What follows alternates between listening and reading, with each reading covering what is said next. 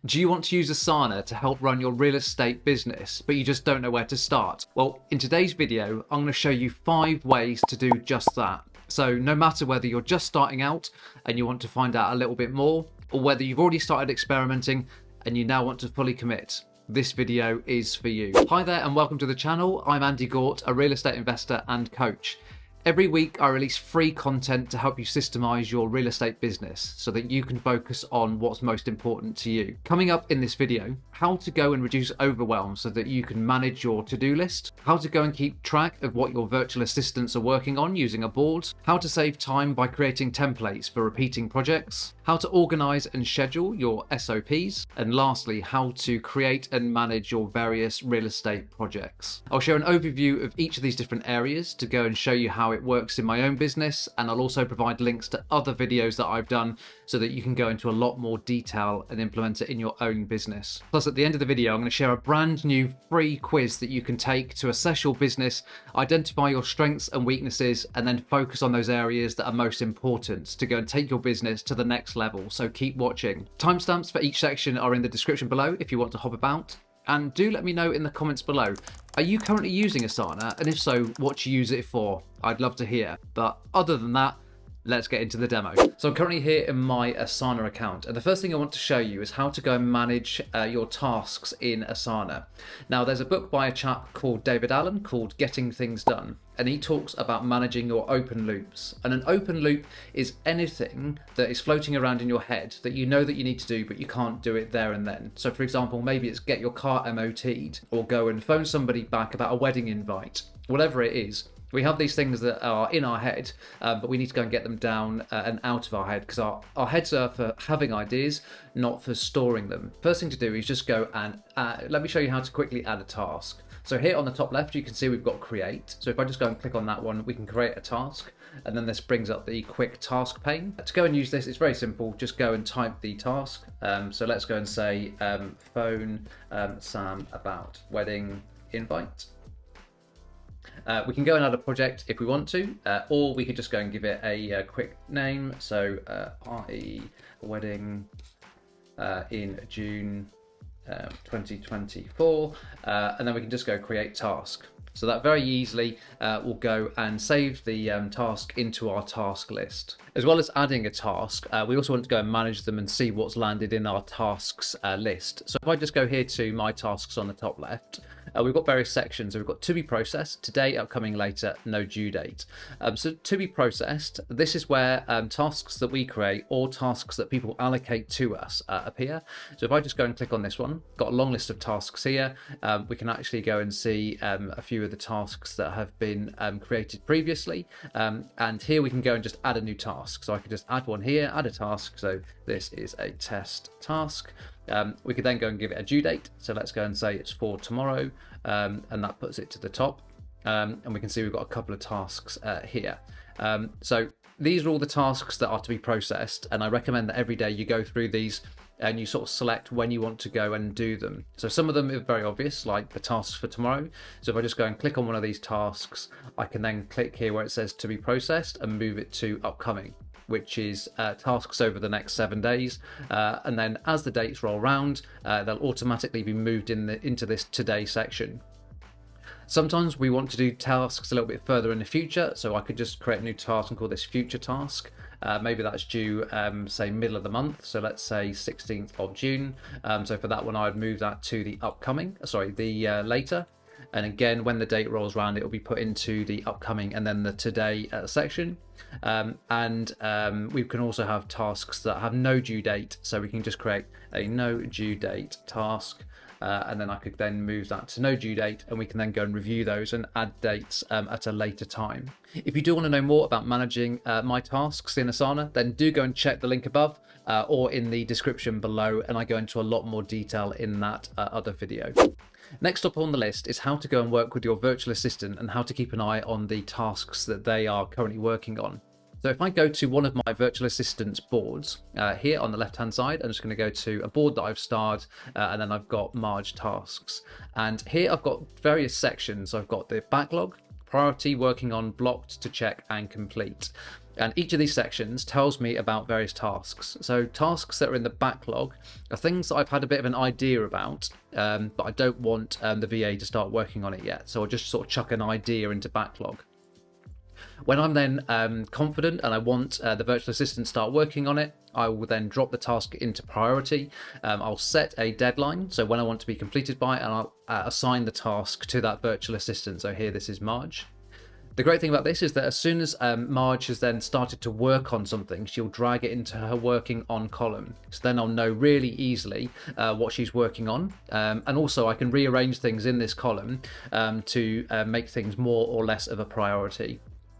If something's blocked, so perhaps she can't access a website, or maybe she needs some input, she'll move the task into blocked, and then I can then go and resolve it. And she quite often will just go and ping me a quick message to let me know that she can't progress with the task. And then once I've resolved the blocker, I'll then move it back into priority so she knows it's ready to go.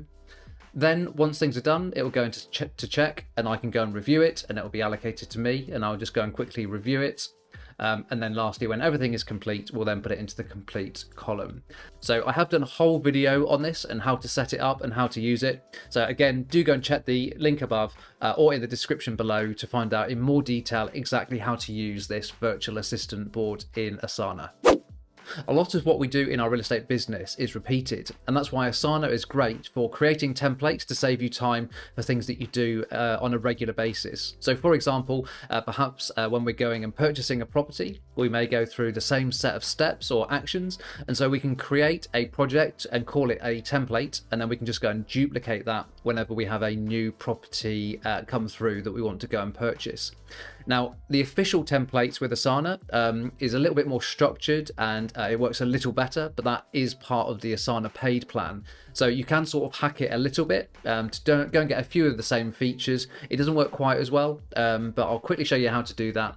And again, there is another video, link above, about how to go and use Asana with some sort of templates.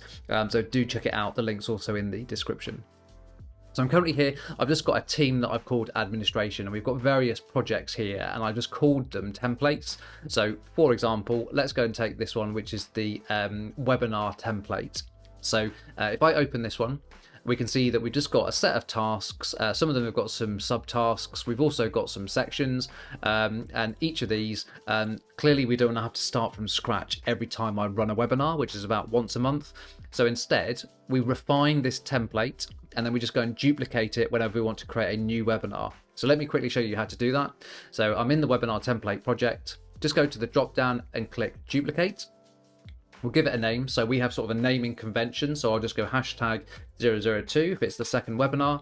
And then let's say this is the webinar, and then let's just put in the date for the webinar. So maybe the 5th of June 23. And then you can select what you want to go and duplicate. So we will probably go and duplicate the description, the assignees definitely, due dates we won't worry with, etc. And some of these are premium, which is why they're in a different color. So once you've selected all the bits that you want to duplicate, just literally click create new project. So it'll then go and do its thing, and eventually it'll appear here again under administration. So if I have a quick look here, we can see we've now got #002, and there is this new project, and we can go and add in all the relevant due dates, etc. So it's a little bit of a hack. It doesn't work quite as well as the official Asana way of using templates, but as I said, you can do this on the free plan. And do check out that other video to find out more. If you're finding this video useful, I'd really appreciate it if you gave it a thumbs up. It really helps with the YouTube algorithm. Thanks. So a big part of running your real estate business is tasks that you do on a regular basis or even outsource. And the more that you can go and create tasks for other people, the more you can free up your time to work on those more strategic value add things. So the use of standard operating procedures, or SOPs, is a big part of that. Now, in my real estate business, I actually go and write the SOPs in a tool called Notion. And if you do want to know more about Notion, how to write your SOPs, how to manage them, then do go and check this video out here, or again, link in the description. But because Notion isn't quite where I want it in terms of tasks, I still keep the actual task reminders and task allocation in Asana. So I store all of my SOPs depending on the department. So you can see here that I've got sourcing SOPs, so finding property deals, and I've broken these down into the various columns on a board view based on the frequency. So things that we do daily, weekly, nothing fortnightly, monthly, quarterly, etc. And so each of these, I've created a task. So for example, I've got to send out landlord letters, and this is in weekly. And if I set a due date, so let's say that we're going to do this every week, and we'll do it on a Friday. So if I set the 2nd of June, then when we click into the date, we can go set to repeat. And I'm going to put this just weekly, set to repeat, and you can see that it's now highlighted all of the Friday days. So when I go and complete it for the 2nd, it will then duplicate the task and set the due date as the 9th. So it's a really easy way. Assign it to various people, just store them out of the way because they're just regular tasks, so you don't want to have it on like your VA's board, like I showed you in one of the earlier sections. Those are for one-off tasks. For repeating ones, store it here in your SOP per department, per frequency, and that makes it really easy for you to then also go and keep tabs on them, and you can always go and pause them, move them into a different column if you're no longer using them. And also just a quick note, I also do store the link for each of these in the description. So to the Notion page in the description, I'll just put a link so that's easy. If somebody else was to pick this SOP up, they could easily work out how to do it and find the instructions and the step-by-step video as well. And last but by no means least, Asana is brilliant at going and managing projects. It's a project management tool. That's what it's all about. And so if perhaps you're doing a refurbishment, Asana can be really useful for managing those projects. So I've got a quick example here, a house refurbishment. So if I open this project, we've got various sections. So maybe the preparation, so before we actually start the project. And then we've got the refurbishment part in a different section. And if you look at these in board view, you can see them based on the different columns, or back to list view. But you can go and use the templated example that I had earlier. So if you're refurbishing on a regular basis and you want some reminders, you could go and combine the two. But Asana is a really good way just to go and sort of brain dump. So as well as the refurbishment, we want to choose the paint. We may want to go and buy the furniture. So you can just go and add in all of the tasks, all of those bits that you need to remember for your various projects. And these could be projects throughout your purchasing of a property. It could be how you go and onboard your tenants, the checklist there. But Asana is great to go and just keep tabs on all of those tasks, going set the due deadlines, assignees, etc. For each of the things that you're working on. So at the start of the video, I told you all about a brand new free quiz that I've created to help you with your real estate business. So if you just go to the website real-estate-systemization-quiz.scoreapp.com, don't worry, I'll put a link in the description. If you just head over to that website, you can just take a quick quiz. It's 13 questions, they're multiple choice, it's really, really quick. And that will help you go and identify various areas of your business where things may need a little bit of help, and some suggestions of how you can go and improve your business. You can also go and book a call with me if that's useful, to go and really take your real estate business to the next level. For more information on how to use Asana, from setting up an account, using boards, managing your tasks, working with a VA, etc., I've created a whole playlist on it, so do check it out here. But other than that, thank you so much for joining me. I hope you have a brilliant rest of your day, and I look forward to seeing you in the next video. See ya.